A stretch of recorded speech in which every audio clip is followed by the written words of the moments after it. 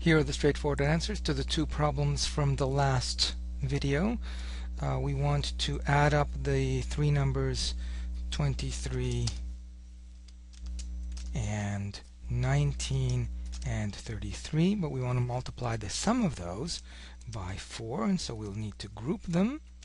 Let's group them, and we multiply that by 4, and we should get 300